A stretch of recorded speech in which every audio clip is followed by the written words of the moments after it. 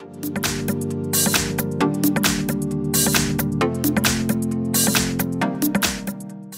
we've got Motorola Edge 30 Pro, and let me show you how to perform a soft reset of this device.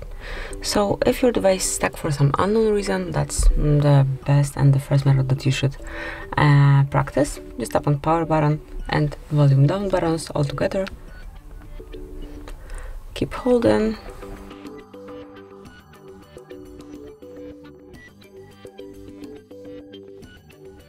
Still hold, and when you feel the vibration, you can release the buttons.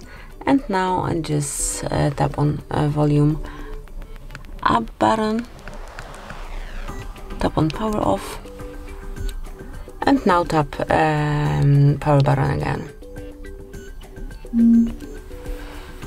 And that's it. Now just patiently wait until it's rebooted, and then all the issues should smoothly gone away.